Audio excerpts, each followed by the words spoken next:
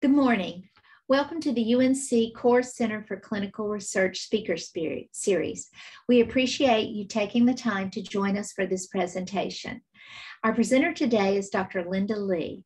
Dr. Lee is a professor, the Arthritis Society Chair, and the Canada Research Chair in Patient-Oriented Knowledge Translation at the University of British Columbia.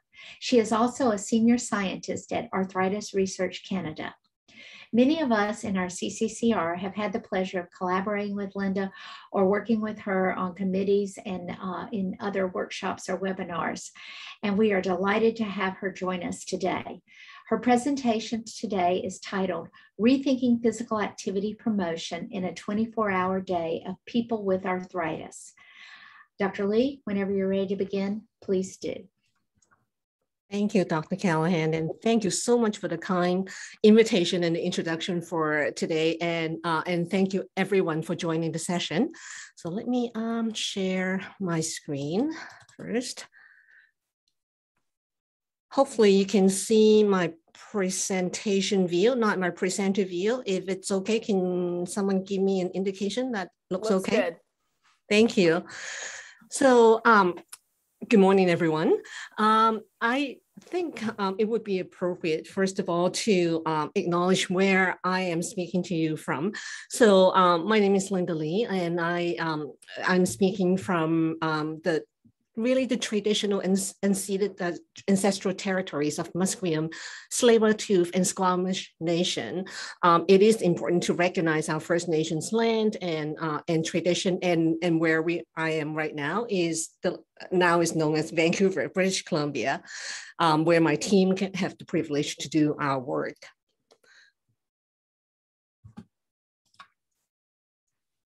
So what I will do today is to start by framing physical activity promotion as an implementation challenge. Then what I'll talk about is the need to shift the thinking from helping patients to perhaps just focusing on specific physical activity goals to a larger, broader perspective of focusing on their 24-hour day. And I'll also talk about how to use an implementation science lens to approach physical activity promotion in our patient population. I'll end with a few ideas for the future as well. So this talk is about 35 minutes. And what I really want to do is to have some time at the end to hear your thoughts and perhaps to answer a few questions. Now, this talk is based on an editorial that we published in the Journal of Rheumatology in April. And I would like to acknowledge my co-authors, Dr. Lynn Feehan, who has tremendous expertise in objective physical activity measures, as well as Alison Holmes, who is a physical therapy knowledge broker, but she's also a practicing physiotherapist. There's a lot of teaching in university, and also a person living with rheumatoid arthritis. Now, even maybe we're just sick and tired of COVID-19, there is no question that life as we know it has changed since about 20 months ago, when the World Health Organization declared a pandemic in March 2020. Shortly after that, countries around the world declared states of emergency, as we remember, which triggered measures to support responses to the pandemic. Now, some of these measures have posed new barriers for people with arthritis, especially to manage their health and their daily activities. Now, we've seen an increasing number of articles that's really, publishing, talking about experiences and challenges people have encountered. And I've shown a few here in this slide. Michelle, in early 2020, published a study that looked at about 530 people with arthritis, majority of them with rheumatoid arthritis, but really talked about how difficult it was to negotiate and navigate the environment at the early stage of the pandemic. So with the change or the chance of contracting COVID-19 unclear during that time, especially for people using immunosuppressive medication. Many people avoid physical activities like going to grocery stores or pharmacies, visits in order to reduce their exposure in public spaces, especially early in the pandemic. Gyms and swimming pools were closed, so leaving people without access to their regular exercise facilities. And even when facilities reopened, as local transmission was getting under control, some people were actually quite cautious about resuming indoor and group exercise routines, as one of our doctoral students, Jenny Lees, Dr. Jenny Lees now, she just finished her PhD, did an in-depth qualitative interview study in people with rheumatoid arthritis, trying to understand sort of what are the concerns and worries for them to resume the physical activity and exercise, even when at the time when the disease was under a bit more control. So this unprecedented situation has really challenged how health professionals support people with arthritis to stay physically active.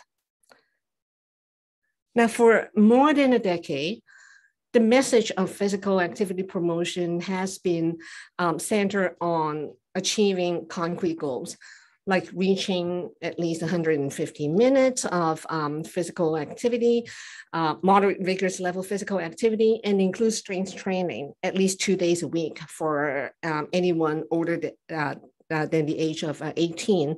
And of course, for older adults, it also encouraged people to include multi-component physical activities that includes balance training for falls prevention.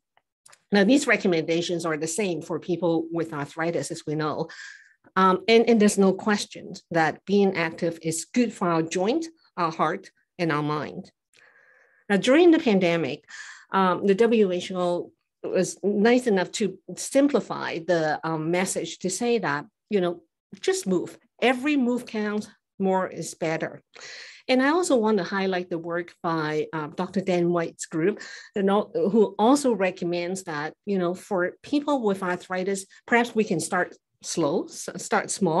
You can walk about 10 minutes a day and gradually increase the duration and the speed.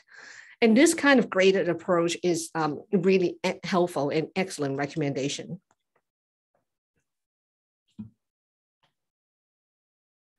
Now, but we also know that many people are just simply not active enough to reach health benefits. Now, it is now recognized that if we just simply telling people to exercise, it's not going to work most of the time for people who are not already active. So it seems that the challenge here is not about telling patients what to do, but how to support them to start and stay physically active. Now, prescribing exercise and promoting physical activity are the classic example of a complex intervention. So essentially, the treatment seems simple enough. Someone with, say, knee osteoarthritis, knee pain, come in, get an assessment, and the health professional will recommend, the right type, right dose, right frequency, in terms of what exercise or what physical activity is the best for this person.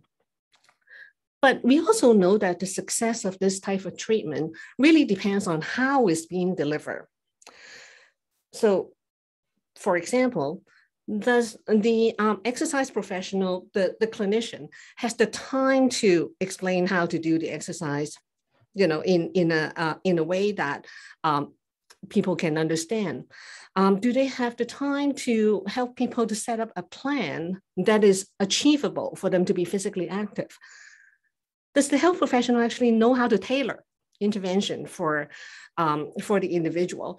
Now, as we know, working with someone with knee osteoarthritis, say someone who's 50-year-old, knee osteoarthritis, having quite a bit of discomfort, but otherwise healthy, it's quite different from working with someone who's 75 years old with knee osteoarthritis plus 2 other comorbid conditions and an early stage of frailty.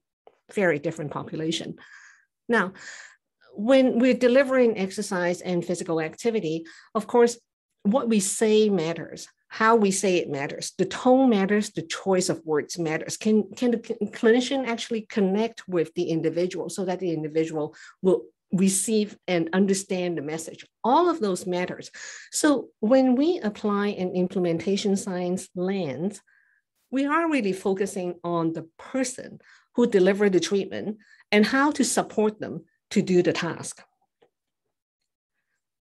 Now, people may wonder, well, I heard of the terms knowledge dissemination, translation, mobilization, and now you're talking about implementation. What do you mean by implementation? So perhaps let me take a moment for us to be on the same page.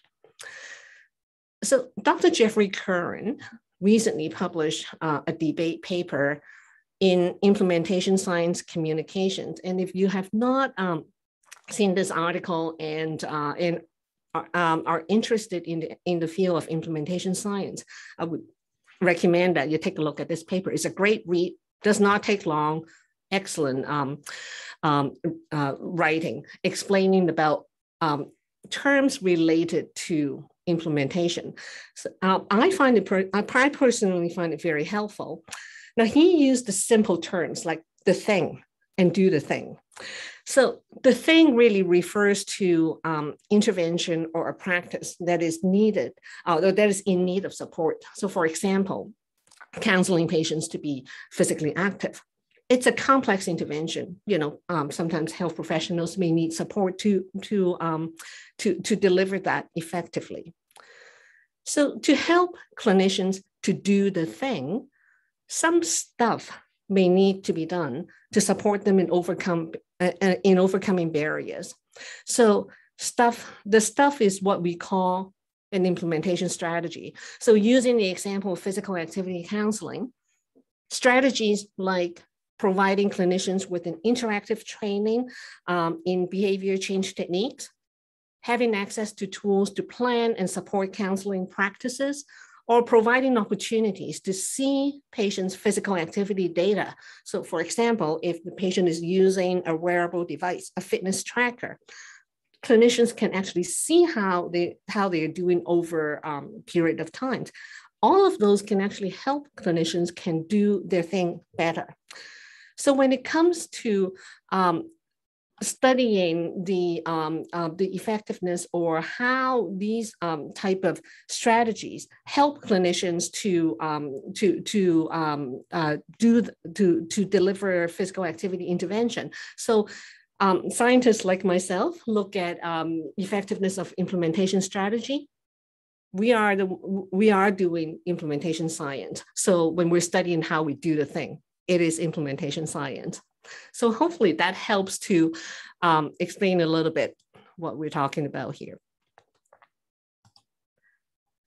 So one of the challenges for health professionals to tailor their physical activity recommendations is the fact that people spend their time in different ways.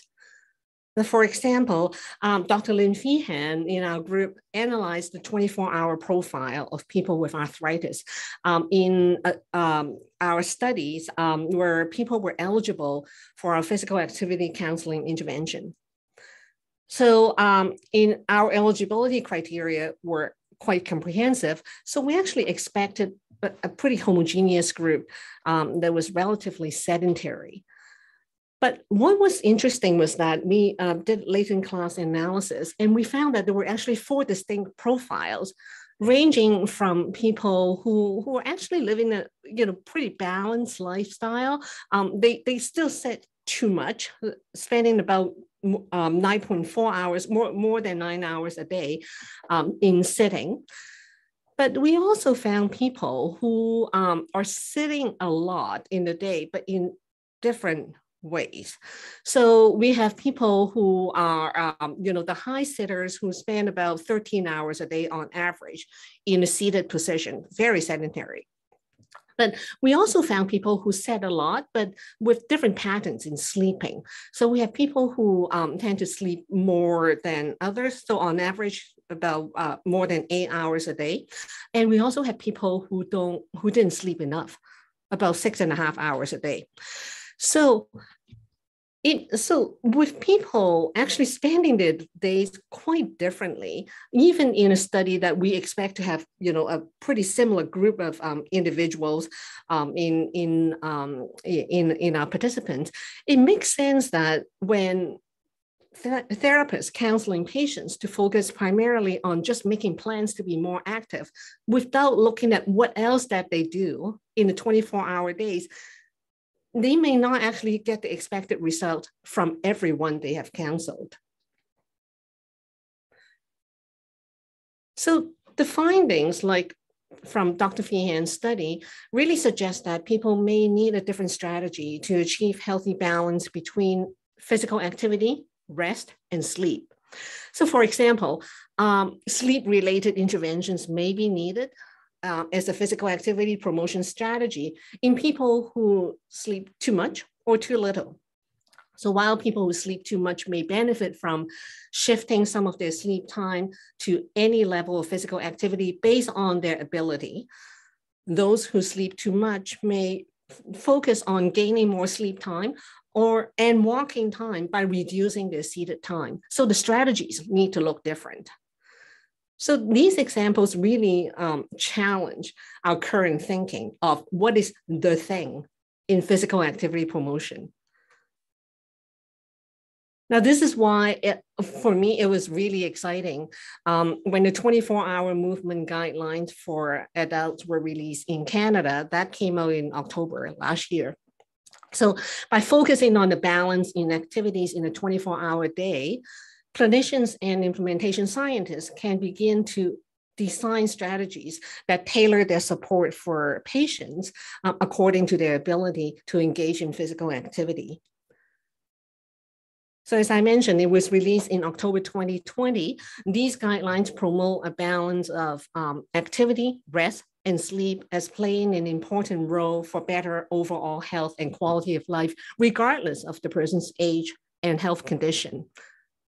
People are encouraged to shift their sedentary time to engage in physical activity at any level whenever they're able, while maintaining a healthy amount of sleep. And you can see that in, as I mentioned here, for individual adults between 18 to 64, a healthy amount of sleep is about 7 to 9 hours. And I'm not going to even comment on how many of us are actually reaching that target.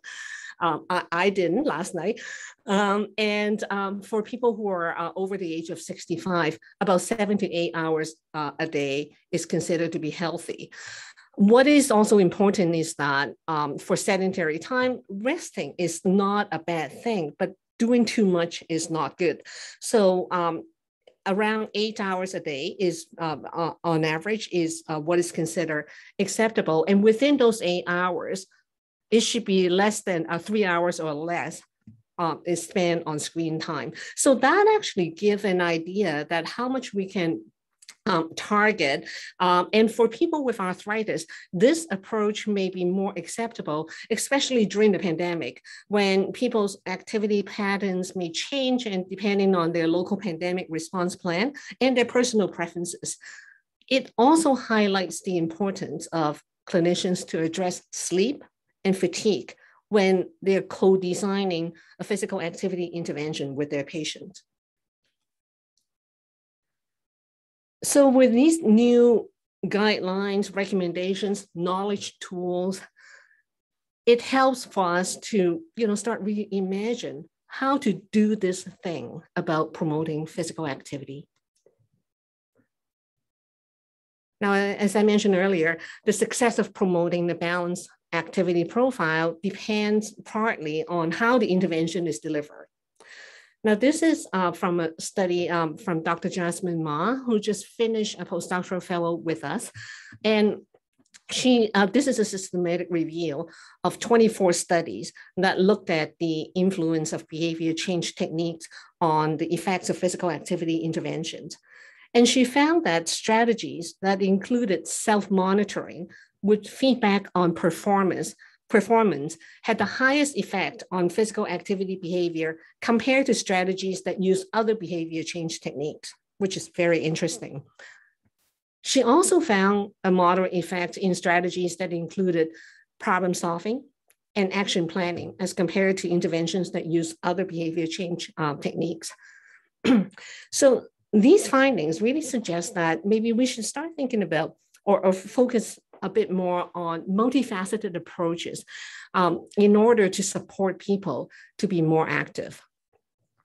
So since 2015, our group has been working with patient partners and clinicians to develop a program that includes education sessions, the use of a Fitbit, and physical therapist counseling by phone based on the brief action planning approach. We have also developed an app called FitVis, and that at the time when we tested it, it was more of a conceptual tool rather than a really polished app. And so what we were doing was that we used this app to enable therapists to set physical activity parameters remotely for their patients based on their symptoms. So that the patients can then get feedback automatically when they were doing physical activities, whether they're being too active for too long or too short, or they're doing too little or too much, which is, I think is particularly relevant for people with severe osteoarthritis or inflammatory arthritis, when energy conservation is important when they have active disease. In a series of studies that you see on this slide, we have demonstrated that it was feasible to implement the program in the community, and it was also effective in increasing people's physical activity time after 8 to 12 weeks of interventions in people with arthritis. So our results contribute to a growing body of evidence that an individualized, tailored approach is the best when supporting people with chronic disease to be active. This study you're seeing here is a review published in 2019 by a group in Australia, including 26 studies. And they concluded that while wearable interventions or wearable-only interventions show a trend in improving time spent in physical activity, multifaceted interventions such as ours produce a stronger result. So we are now learning more about how physical therapists and exercise professionals can use wearables to support people to be more active. But of course, there's still a lot that we need to learn and understand about how to tailor interventions. So currently we are running a 6-month randomized control trial with a 6-month follow-up on the use of a new app called Arthritis, and Arthritis was built off FitVis, that the conceptual tool that we've developed. And the goal is to improve self-care capacity in people with rheumatoid arthritis in this particular study. And also we want to see whether it helps people to increase the time they spend in physical activity. The participants use the app to track their symptoms, their medication use, and also any important events that are related to their health. And the Fitbit tracks their physical activity, and everything that's tracked either by self-report or automatically by their wearable are visualized on the app that we developed. So an important feature of this app is that it has a health professional portal, which allows users to give permission for the clinician to see their track profile. And it has an interface to streamline for the health professional to deliver their counseling component. So they can actually document what was being discussed, the goal that's being set, and the plan that's being developed. And the therapist can type it in a remote location, and it will show up in the individual's personal app. At the beginning of the pandemic, we adapted our in-person interaction of the education component of the intervention to online delivery.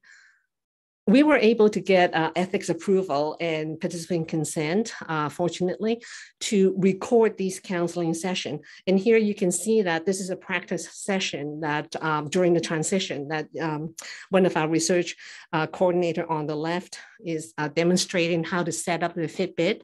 And the screen on the right is demonstrating how the patient participants will see their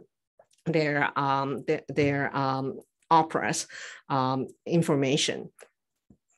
So moving forward, what we are doing is to conduct further analysis on these Zoom video recording so that we can explore the association between how therapists deliver the action planning component, what can be improved, and what can be streamlined. And how that associate with individuals, patients' behavioral and health outcomes. So more to come. I also want to mention that during the pandemic, at the beginning, we've heard from patients the challenges that they have encountered about managing their health in general. So after consulting with our patient partners in our project, we have made modifications on operas, which is now open to everyone to who wants to monitor their rheumatoid arthritis symptoms and disease activity, and the physical activity as well. And they can sync their own Fitbit with the app if they like. So our goal is also to collect data to look at the impact of the pandemic on people with rheumatoid arthritis. And you can see here that on the right-hand side, one of patient partners tweeted about the operas study and the tool itself. And you can see that she's wearing her Fitbit and getting infusion treatment at the same time. And we're grateful for all the support from our patient partners to promote the study. I'm going to end by sharing a few thoughts on where we may go from here. After hearing some of the work that we do and some of the new developments about physical activity promotion. So first, I would like to suggest that it is really a time to invest in developing and testing strategies to support the delivery of physical activity interventions. And I underline delivery. So how do we support clinicians to do their work, their tasks better? Secondly, I think we need to start update our thinking about the role of rehabilitation in arthritis care from how we currently know it. And while we're moving forward, I think we need to be mindful about the potential inequities that exist in promoting physical activity. So for the first point, so I would suggest that promoting a balanced 24-hour day is not just exercise professionals' responsibility, but it's everyone's responsibility. Rheumatologists, family doctors, nurses, pharmacists, social worker, psychologists, if I missed anyone, I apologize. But anyone who work with the patients in a variety of settings in the private sector, in the public sector, everyone, we are all in a position to provide activity counseling. And I think especially for those with complex health condition, in addition to their osteoarthritis or inflammatory arthritis, they particularly need the counseling.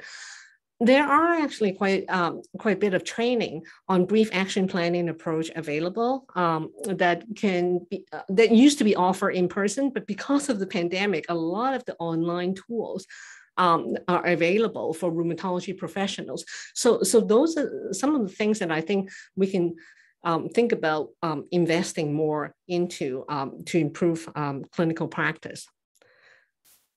So I think the question also is that from an implementation science lens, what kind of stuff that we need to think about, need to develop to support clinicians to do the thing better, to help patients to stay active. And I would suggest that perhaps one place to start is to consider or reconsider the role of rehabilitation in arthritis management, which is my second point. Now, so the WHO defines rehabilitation as a process that aims to enable people with disability to reach and maintain their optimal functional level. So central to this definition is that this is a time-limited process that ends when the treatment goals are reached. So traditionally, rehabilitation are either considered remedial or adaptive. So basically, we focus on restoring capacity or to provide adaptive devices or recommendations or ways to compensate things that the person has lost in terms of their capacity. Now, the definition, however, really falls a little short when addressing chronic conditions, as we know.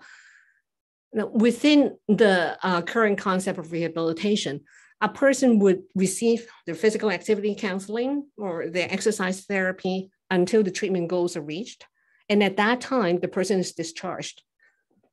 Now, treatment is only resumed when the person experienced the next health episode. Now, this model is problematic because it leaves no room for health professionals to monitor, give feedback, refine the physical activity plan over the course of the disease. And so the current concept of rehabilitation may actually be quite limiting to our patients. Now, during the pandemic, we have seen an unprecedented use of virtual care, especially in rheumatology. With more access to wearable devices, knowledge and personal health data in the hands of patients, I think arthritis care is really starting to change from the health professional deciding when to see a patient to a model in which the patient can identify and control when they need to see a health professional. And I think this shift would enable health professionals to be able to be more responsive to patients' needs to achieve a balance of sleep, rest, and being active. My last point is about supporting people to be active using an equity lens.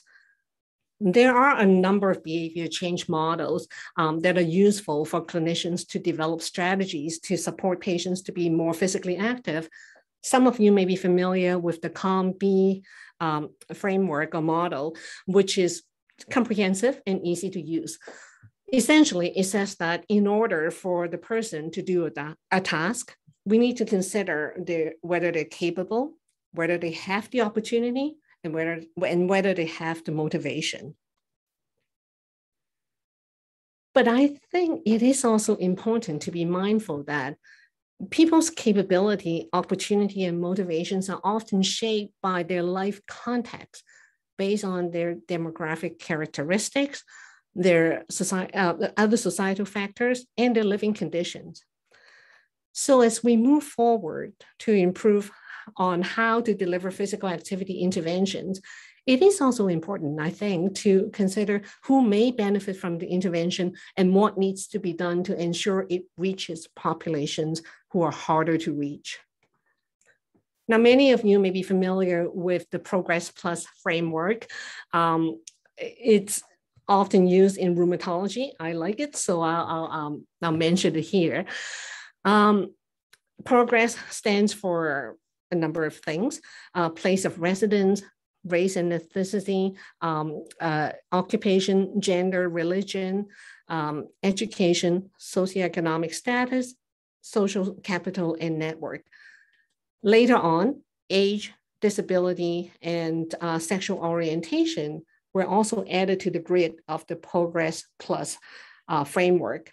Now, the framework is great because it offers a useful filter to identify determinants of inequity, which can in turn inform a more holistic approach when we design strategies to support patients to be more active. And finally, I think for clinicians, I think one thing that perhaps we can start doing today is to begin perhaps by asking each of the physical activity conversations with our patients by asking, how do you spend your time in a typical weekday? And how do you spend your time in a typical day in a weekend? These simple questions can give opportunities to gather relevant contextual information to develop a realistic 24-hour activity and sleep plan with our patients, and helps to identify the support that is required to put it in action. So in summary, I think changing behavior is really complex, and sometimes additional effort is needed to support patients to move more, sit less, and get a healthy amount of sleep. The pandemic has imposed unusual challenges on the self-care activities of patients with arthritis, but it also presents unique opportunities for the rheumatology community to embrace a more holistic approach so that we can support patients to integrate more physical activity in their daily lives. I would also suggest that with the changing landscape in rehabilitation, it is the right time to invest more in studying how we do the thing, because evidence-based rehabilitation needs evidence-based implementation in order for us to serve our patients better. I'm going to end by acknowledging a number of important people, in particular, the patient partners. Without them, none of the work is possible. And some of the ideas that really came from conversations with these wonderful individuals, patient partners who generously give up their time to speak with us, as well as the investigators, trainees, and staff members. Thank you. And I'm happy to take questions and hear your thoughts.